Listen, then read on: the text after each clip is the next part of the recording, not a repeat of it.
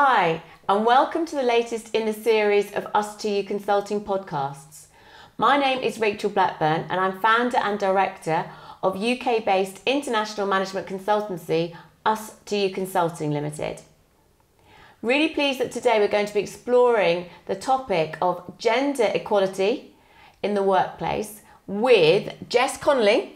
Jess here is our latest intern, and Jess has been doing some research around this topic. Jess has been with us for several weeks now. She's just completing her business and management degree at the University of East Anglia. So welcome, Jess. Thank you for having me. I'm really excited to talk about this topic.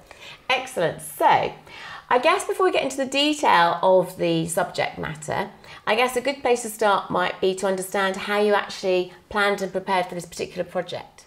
So in order to structure my thought process and how to research and implement an important topic for me, for this podcast, I used US2U Consulting Project Management Guide booklet. I went through this, and from reading that whole document, I decided producing a work breakdown structure would probably be the best fit for me.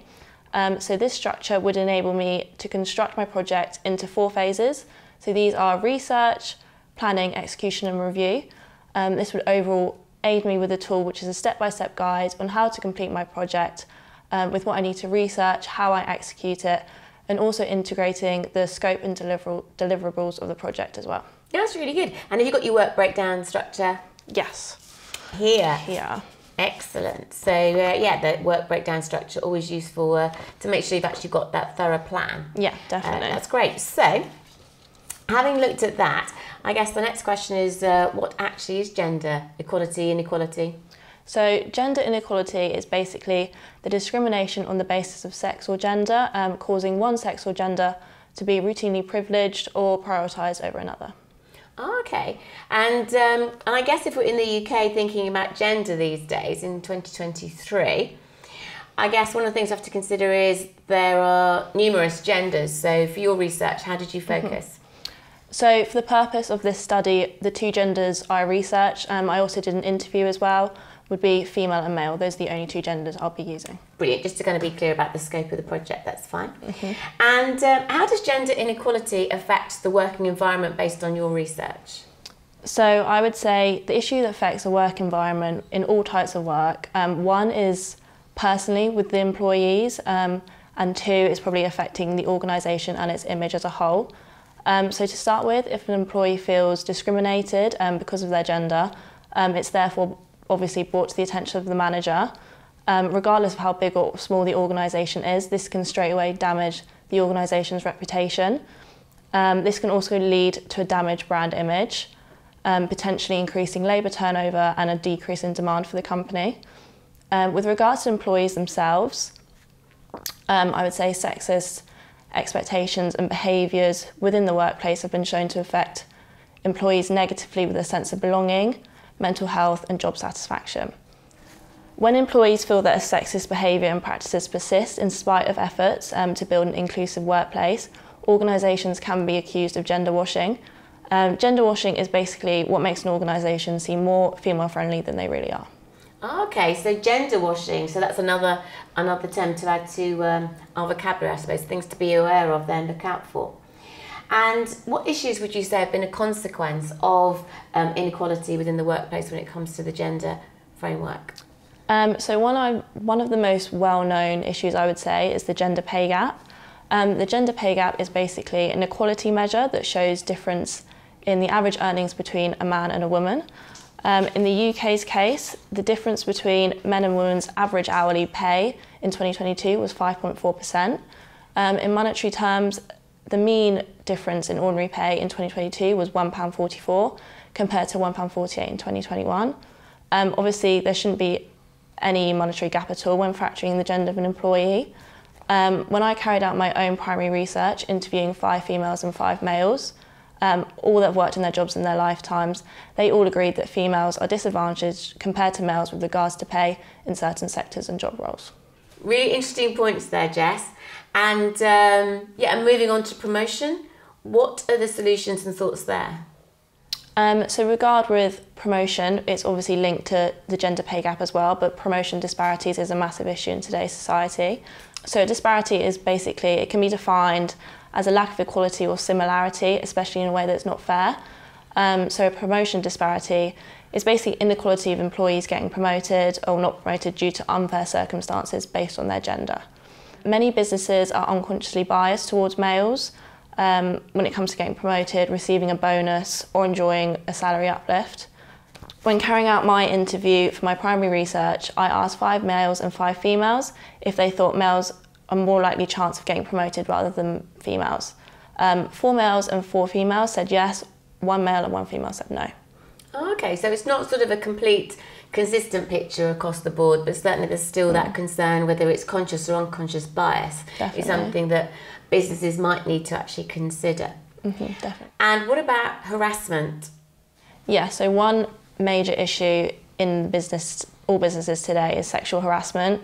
Sexual harassment at work can include verbal or written comments of a sexual nature, including remarks about an employee's appearance, for example, questions about their sex life, offensive jokes, email and social media messaging, content like that around sexual harassment. Additionally, sexual harassment is not limited to the opposite sex, so men can harass men, women can also harass women, so there's no category. So there's some key points around harassment that we need to be mindful of and thinking about whether they're occurring, whether they're likely to occur, whether there's risks in different organisations. However, what sort of solutions are already in place? So one major legislation is the Equality Act 2010 in the UK. So this protects employees, workers, contractors and self-employed people, job applicants, etc. So this protects you against discrimination in the workplace at all stages of employment. So this includes recruitment, employment terms and conditions, training, pay benefits, promotion and transfer opportunities, dismissal or redundancy. However, when carrying out my interview, I also asked the question of, do you think more legislation around the topic of gender inequality in the workplace would help tackle the issue? All participants said yes, there should be more legislation put in place, specifically for sexual harassment, like we just talked about.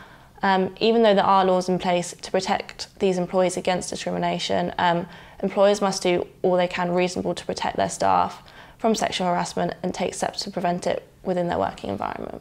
Oh, okay, so generally speaking, your research has shown that there's more work to be done in some cases. Definitely. So, good. So, as we look forward then, what solutions do you suggest that employers may consider to improve on some of the issues you've mentioned already? Yeah, so first off, I started with doing my interview. I interviewed and I said, asked them if they believe enough solutions are implemented to tackle the issues of gender equality in today's workplace.